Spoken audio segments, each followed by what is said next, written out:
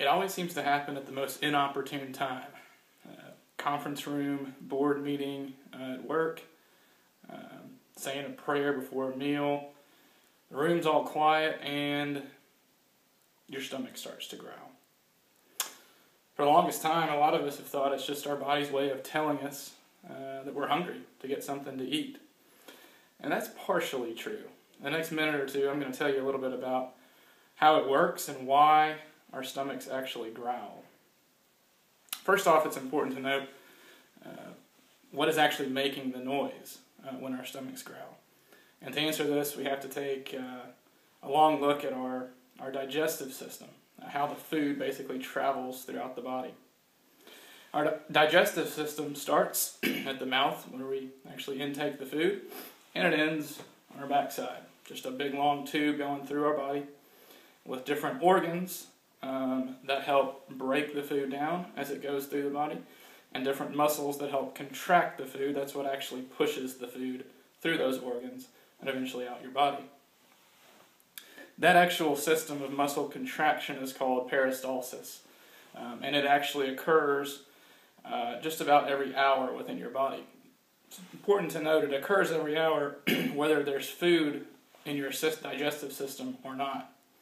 And that's important because, say you've eaten, it's performing peristalsis, moving the food through the body through muscle contractions. When those muscles are contracting and there's food there, there's not as much room for air pockets.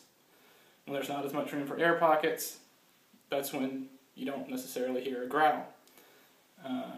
You might still hear some rumbling in your stomach. There might be some small air pockets. That's why you hear some noises as your digestive system is pushing the food through your body when you're full.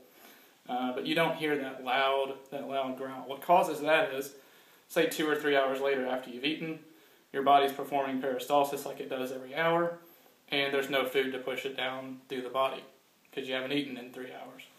Well, because of that, it has to push something down. It leaves air pockets and gas pockets.